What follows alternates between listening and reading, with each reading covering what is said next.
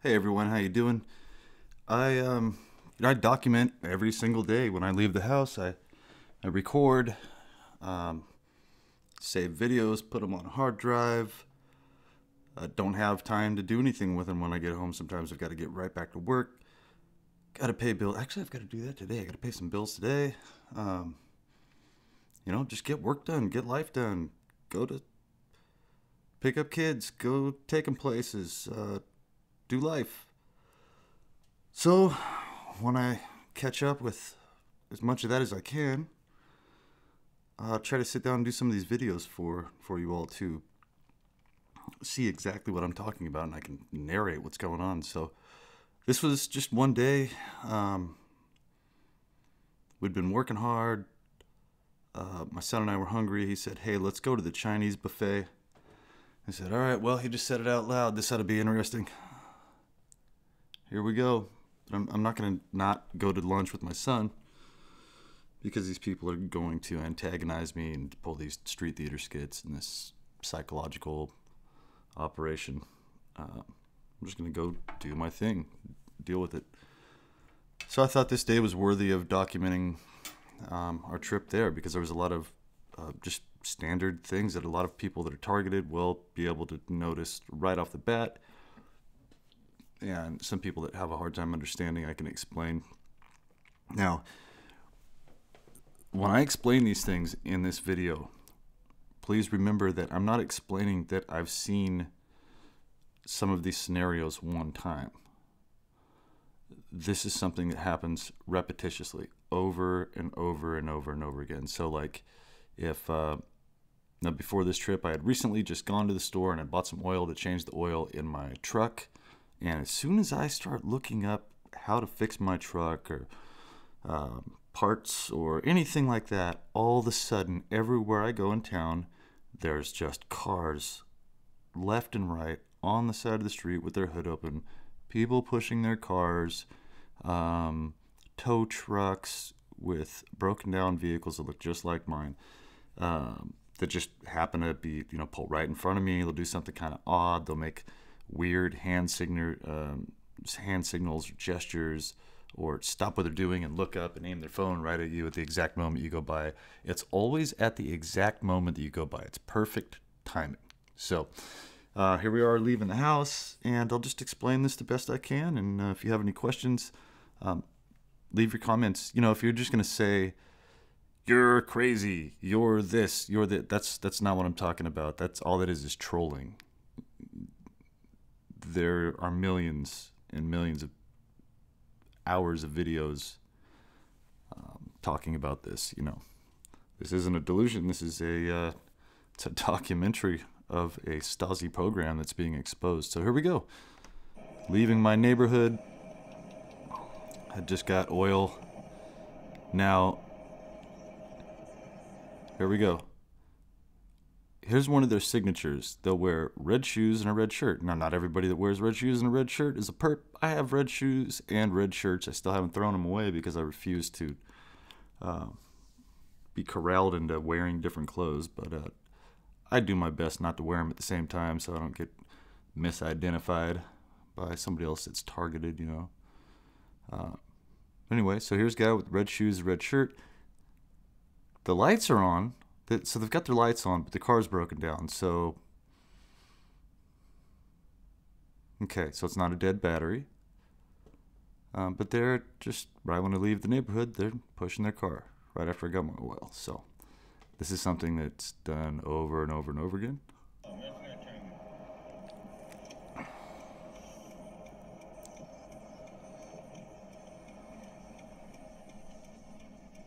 And they usually have a red car meet me at the intersection when I leave the house, and some kind of noise that starts at the exact.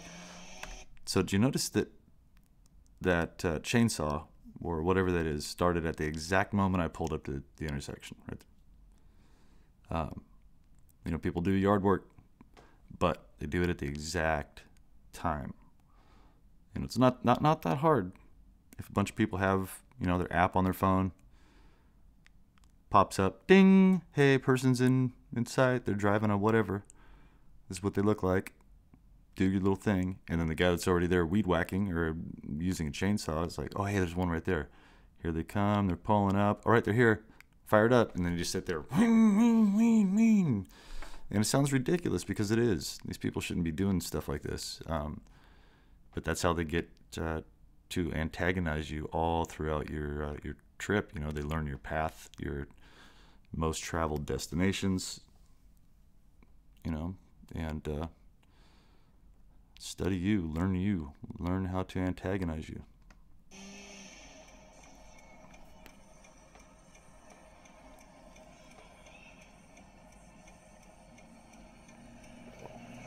Now I'm going to pull out here, and there's a car going to honk at me. He had plenty of room, and it's a construction zone. There's the red car, yeah, the Challenger.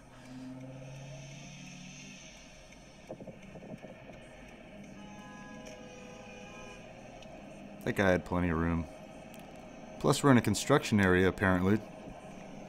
The speed limit's like 25. So here's the red 4Runner pulling up on the right, just like my truck.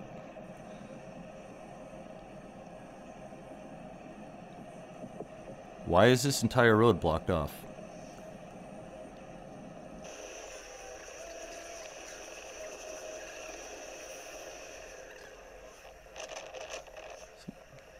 Red cars at the intersection.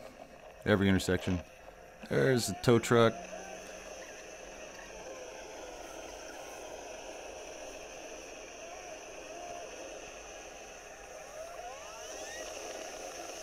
Wow, did you hear the turbo kick in?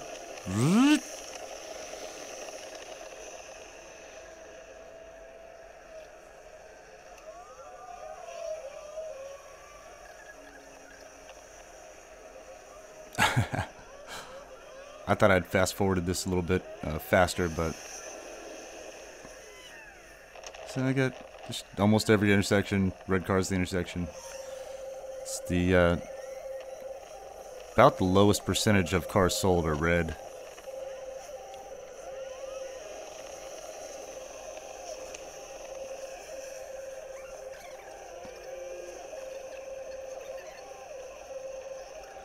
Okay, now here we go. Here's the red car. 2 red cars, 2 white cars.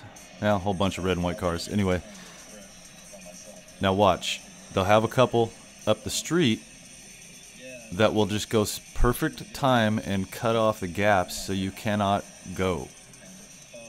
And it would not be that hard for these people to do this. That guy could have gone way earlier. There's the red car to slow this guy down. He could have easily gone. Easily gone. And they know that I've been slowed down the entire time for no reason. Just like to go have lunch. And they want to slow you down. And when you're going, oh, I'm going to lurch forward and act like I'm going to hit you. Here's the red car at the intersection on my left. Pretty sure another one will pass. Pretty irritated by now because I see the patterns that these people are using, and I know that they're harassing me. There's a medic over here on the left parked. And here just happens to be 3 red cars right when I pull into the Chinese buffet. And I'm like, nah, I'm not going to park right there. I want to park a little bit closer, up to the front. My son already took his seatbelt off, so that's why that's dinging. He thought we were going to park. And so I pulled around and noticed this car right here. Whoa, got over on their side a little bit. They just pulled in the parking lot right behind me. They followed me in.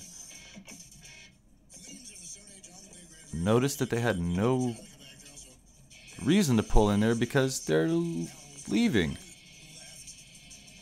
Okay? See what I'm saying? See the guy in the pink shirt? There's a T-Mobile place right there, but he just happens to be opening his door at the exact same time I'm showing up. And this car right here just happens to have a license plate that says Jill Beans, which is my ex-wife's nickname. Jilly Bean. And then here's the red car, the final red car. At the exact same time, there's plenty of parking spaces around here. At the exact same time, I'm trying to open my door, get my backpack with my computer out. And they're just sitting, they're pulling up, inching up to my door. Inching up to my door like they're going to run my door over because they can't wait just a second while I get my stuff. I'm trying to open my fucking door.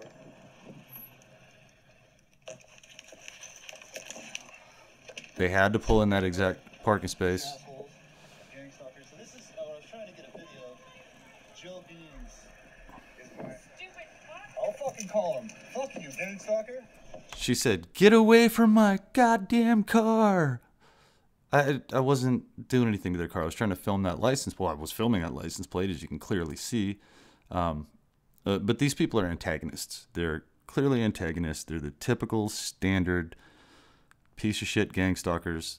And they weren't even going into any business in there. They just wanted to pull into that parking space to antagonize me. You'll see that here in a second. So, yeah, I'm not putting up with them. Here's the shit. These people that were just messing with me, they weren't even staying here. They weren't parking here. They weren't coming here to engage any kind of business. They just pulled in at the exact same time that I did, so they sit there and honk at me and yell "fuck you" while I'm trying to get out of my car, get my computer, and get this license plate right here on the back of this vehicle, because my ex-wife, whose nickname just happened to be Jilly Bean, she had another one. It was Gigi. And it seems like whenever I talk about her on my videos, I seem to get a little notification of somebody fucking with me, with her. All right, now watch or listen to this guy right here. He spotted me. Damn, my skin is burning right now while I'm doing this video. Great. I feel like I'm getting cooked from the inside. My skin's burning. I feel not feel nauseous. Great. Impeccable timing. Excuse me. Watch this guy. Or listen to him. He's spotted me and he's like, I'm gonna harass this guy right now. Now, I literally the day before this got sent a packet in the mail with some tax information, and I'm behind on taxes. I had some money stolen from me. Told it was put in an account. Oh, it's there. We're saving it up. We're saving it up. We're saving it up. And all of a sudden, that person who said we're saving it up is gone, and there's like, where's that money? What account was it in? What did? Oh, it didn't exist. Okay, or it did exist and it's gone. Who knows?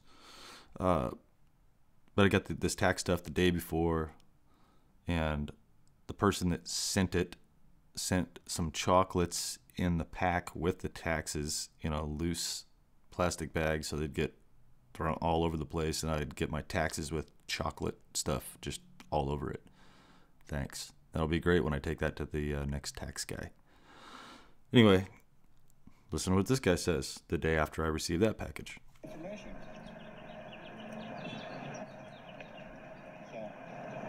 So that's all I got. What's up, buddy?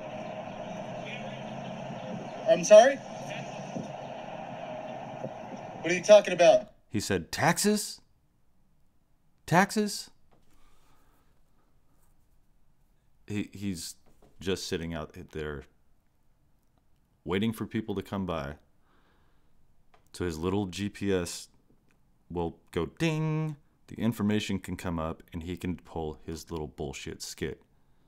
Now, imagine there's 5, 10 of these people in each shopping center, each shopping facility. They've got their cell phone, they've got their app for their domestic terrorist watch list, and they act out their skit so they can be part of the dream. It's not that hard to wrap your head around. So this guy pulled the thing up. Oh, just got tax stuff yesterday. That's bothering him. He needs to take care of that. So remind him of that. Taxes? But it just looks like he's meeting somebody there to do his taxes. You know. Did you say gang stalker and targeted individuals? Is that what you're researching? Gang stalker? So now this guy right here I'm about to film was sitting next to me in the restaurant, and he was giving me extra attention. And then when I went in, he made sure to aim his phone right at me. All right, red car at the intersection. As I'm leaving, the people crossing the crosswalk, they started a little early, but they'll have people walk across the crosswalk all the time, right in front of you, perfect timing. And it makes you sound like an asshole. Hey, people are walking in front of me at the crosswalk. People do that. but not 100 times in a row or 100 days in a row, along with the other identifiers that they show you when they're doing these skits. So notice, okay, these cones, I noticed this when I'd go on long road trips, that at some exits out in the middle of nowhere, they just have cones for days and no apparent construction or anything like that. And these guys, I never saw any construction going on that would justify them putting all these cones in that day. Didn't make any sense. Oh, and there goes the Avondale Fire Department right as I get home. And I'm home. So,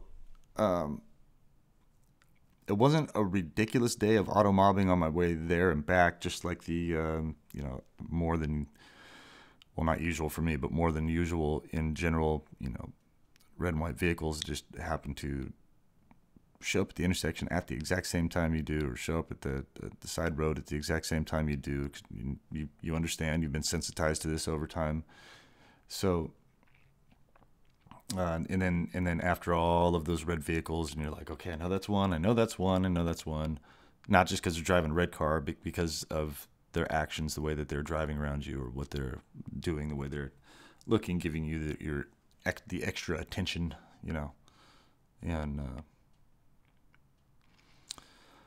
then you get to wherever you're at, you're already frustrated, like, God, these people, leave me the hell alone. And then you try to get in your car to get your bag out, and then you have some people that pull up that just want to inch up to your door. Like if their foot slipped off the pedal, they're going to run into you and rip your door off at the same time. So of course you're going to get a little edgy, like, hey, but just wait a second, back off. What's your issue? Even if you hadn't dealt with these people for years on end, you'd still, somebody doing that, you'd be like, whoa, hey, excuse me, could you possibly wait a second, please? Or maybe park in one of the other parking spaces, the other 25 available parking spaces around here. All right, that was my most recent documentation, just trying to go have some lunch with my son. Notice these guys right here, these white truck right here, Genesis, with the big G. Look at the big G on there, just like in Freemasonry at the Mason Lodge, Masonic Lodge. They've got the big G. And I thought it stood for God for a long time, and now I'm realizing more and more that it stands for government. Those guys are like the warriors for government. If you basically speak out about the government, I think they've got the Freemasons that come get you.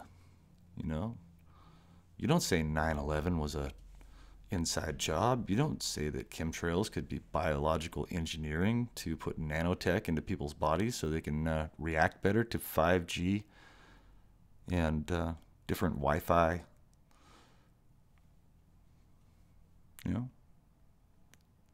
Talk about that stuff. Send the Freemasons after you. That's what it seems like to me. I don't know. I haven't proven it.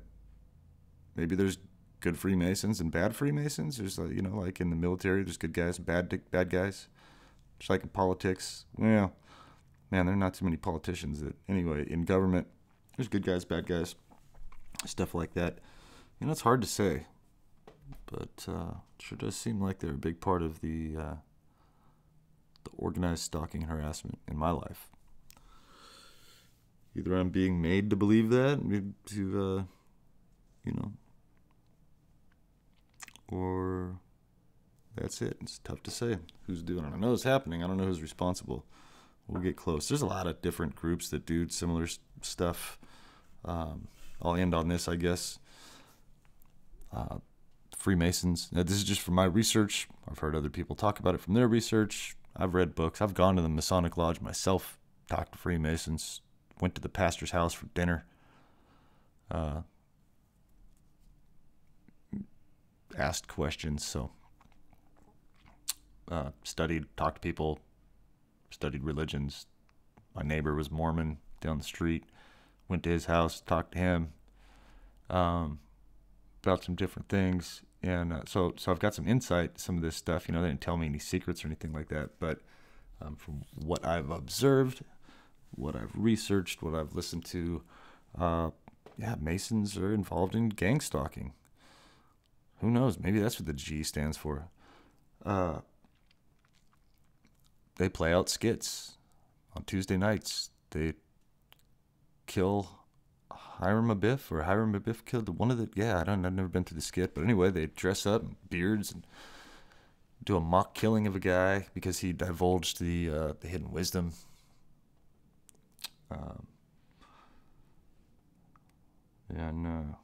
They practice theater weekly. Okay, they learn their parts. They learn their skits. They have to get their part right. You have to get your parts right before you get to the other levels. You know, you're an apprentice mason, so that's your first degree.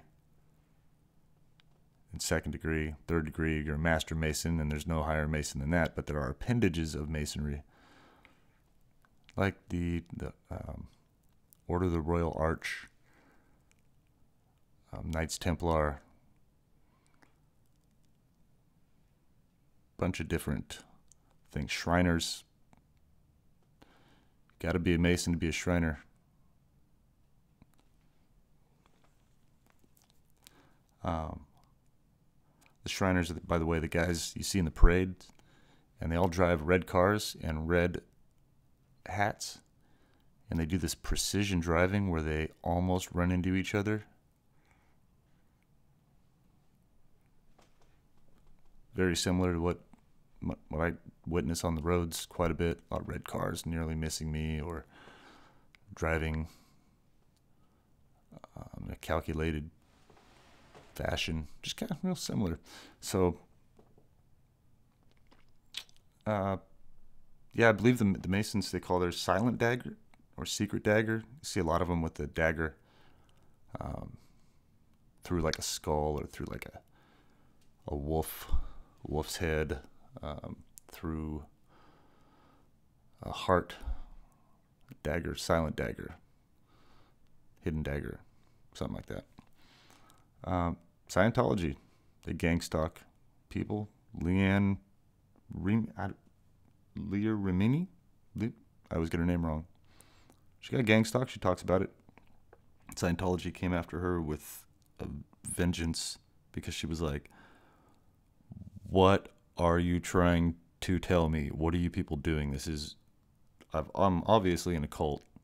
You people are evil. Why are you doing this?" And then they just put her through what got put through. I'm pretty sure it sounds like the same damn thing. So we get Scientology. That's fair game. What they call their program. That's fair game. I found some spyware on my phone. It's probably listening to me right now. It says fairplayed.h2. I don't know what that is. But I also found digital watchdog on my phone. Somebody must have put that on my phone. Listens to me still. Don't know how to remove either one of those. So, but yeah, Scientology gets into that. The Mormon Church actually was started by a Freemason. They're into gang stalking the Mormon guy down the street. I'm not saying, now, when I talk about these groups, I'm not saying that every single person in the religion is involved in this. I don't know. I don't think so. I hope not. In these different religions or these different cults, I hope that not every single person is involved, but I don't know. In Freemasonry, it kind of seems like that's their main objective. Play out skits for the Queen. The Queen's actors. I found this after researching my license plate. You probably saw it on this video. I don't even care anymore. People are like, "Don't put your personal information out." It's so out there. My license plate, my address doesn't even matter. You know, somebody came by and did a drive-by on me, or us, actually get somebody to investigate this shit, maybe help end it. That's the point I'm at. I don't fucking care anymore. So anyway, 1583 is on my license plate, and I was like, they're always sending me some kind of signal message through whatever. My veterans plate, they gave me one with all threes on it. I didn't ask for it. They're just, here's a special one for you. Wink. All threes. All right. Thanks. That's neat. So I looked up 1583, and I'm looking up different stuff, and I find the Queen's Actors. The Queen's Actors, 1583. I should just go to that. Why not? Why not?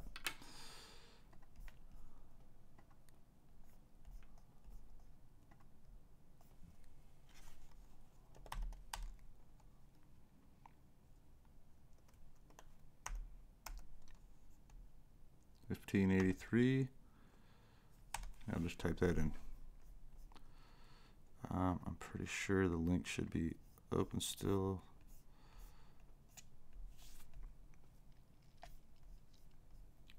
No. Historical events on this day. Let's see. 1583 actors. Major English acting troops, Oxford, and books. Queen Elizabeth's Men. Here we go. Here we go. So Queen Elizabeth's Men. Drink a little coffee here before I... All right, check this out. Queen Elizabeth's Men.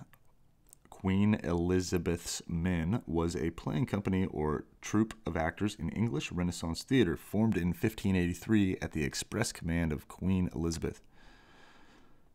It was the dominant acting company for the rest of 1850s as the Admiral's Men. You know what? I'll do another video for this. Let's do that. If you don't see it, just check this out. Queen's Actors in 1583.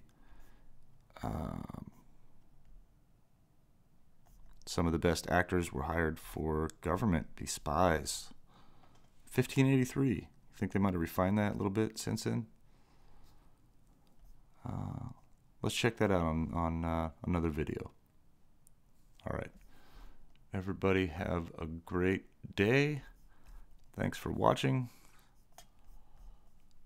I will talk to you soon.